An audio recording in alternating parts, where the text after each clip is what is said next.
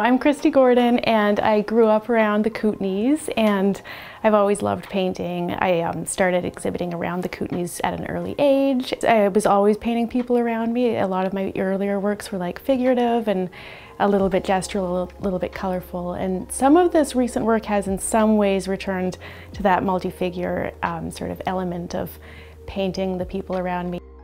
So I've been working on these pieces in the show that's called Planetary for about 3, even 4 years, and interestingly, the themes that I was working on in the beginning, like 4 years ago, they really lent themselves to like what started happening in the world, and it was kind of mystical in that way that the themes I was like exploring really sort of came to the forefront like in the last year or so, with a sense of transition in the whole entire world, and the sense of struggle, but also like mutual cooperation, and all the activist movements of our time really coming up as well.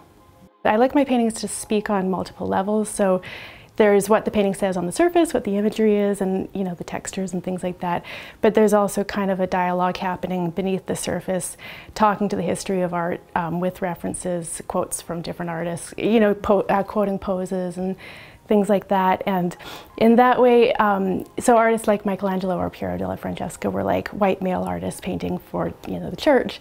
And so I'm kind of painting myself into this exclusionary history, and my friends and the people around me, inserting contemporary themes and just more, you know, women are often the center of interest in my work, and there's more like diversity in the crowds.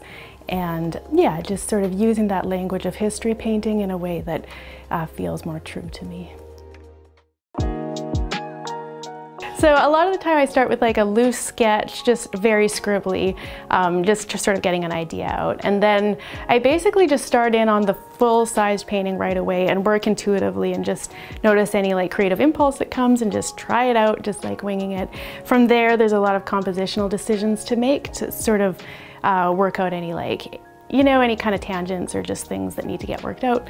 A lot of the sketches that I do are maybe initially inspired by like a piece of art that I've seen. Not all the time. Sometimes it starts with some other idea from life. Like this one, there's a lot of different art where like there's 2 mystical creatures on either side of kind of this tree of life plant sort of thing happening. So it kind of starts with an idea that's very simple. It's kind of like that, and then I see where I can take it with the adding contemporary elements and making it my own concept. A lot of my paintings do have this contrast between seemingly opposing forces like death and rebirth, or like lightness and spiritual darkness, kind of that sense of struggle as well as like hope and strength. And in like philosophy, there's the idea that these polar oppositions are actually 2 sides of the same thing. You can't have one without the other. So when I'm painting things like still lives, like, you know, flowers, or, you know, I kind of include that element like the Dutch still lives of Vanitas, where there's decaying flowers or insects, or, you know, even in my paintings of crowds, there's often like skeletons dancing around in the background to kind of get at that cyclical nature of endings and beginnings, death and rebirth.